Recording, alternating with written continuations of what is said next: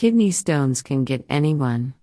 Almost 12% of world population has kidney stones. It is more common among men than women. Commonly, kidney stones are asymptomatic. But when they become symptomatic, it can be very painful and very severe. Symptoms occur when stone that obstructs the ureter or renal pelvis. Intermittent pain that radiates from the flank to the groin or to the inner thigh. This pain, known as renal colic, is often described as one of the strongest pain sensations known. This pain sometimes is accompanied by urinary urgency, restlessness, hematuria, sweating, nausea, and vomiting. The pain lasting 20 to 60 minutes caused by peristaltic contractions of the ureter as it attempts to expel the stone. Now let's talk about composition of kidney stones. The most commonly kidney stone composed of calcium oxalate. Around 80% of cases. Some studies suggest that people who take calcium or vitamin D as a dietary supplement have a higher risk of developing of calcium kidney stones. Other risk factors include foods which contains very high level of oxalates. For example, avocados, dates, grapefruit, kiwi, orange, raspberries, spinach and tomato sauce. Another important stone type is struvite stone, composed of magnesium, ammonium and phosphate. It is also called the tripled stone. Struvite stones accounts around 10% of cases.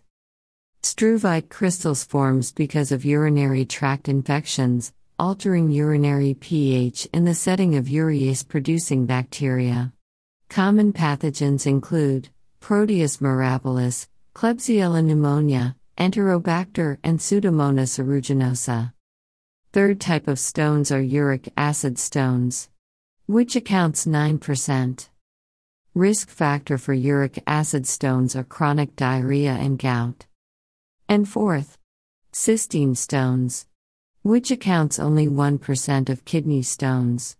Other risk factors for kidney stones include low fluid intake, history of diabetes, obesity, gout, and hypertension. History of prior kidney stones in personal or family history. Obesity due to poor dietary habits and lack of physical activity. Renal stone formation involves physicochemical changes and urine supersaturation. That's why nephrolithiasis is preventable by avoiding supersaturation. Complications. If the stone becomes infected, patients may develop fever, chills, or other signs of worsening systemic signs of infection. Obstruction can occur, and pyelonephritis with concurrent hydronephrosis can result. This situation can be severe and life-threatening, requiring emergency decompression surgery. Diagnosis. Renal ultrasonography can sometimes be useful, because it gives details about the presence of hydronephrosis, suggesting that the stone is blocking the outflow of urine. A CUB, kidney ureter bladder, X-ray is also an option. However, uric acid stones are difficult to assess with this imaging. A computed tomography of the abdomen and pelvis without contrast can also be performed and has higher sensitivity. Treatment. Kidney stones are extremely painful. Pain control is of utmost importance with NSAIDs by decreasing smooth muscle stimulation and ureteral spasm.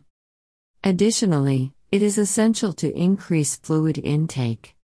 Tamsulosin may also aid stone passage and also reduces smooth muscle stimulation. It is typically useful in those in the distal ureter and sizes between 5 to 10 mm. Stones greater than 6 mm are likely to require some intervention, including percutaneous nephrolithotomy, rigid and flexible ureteroscopy, and shockwave lithotripsy.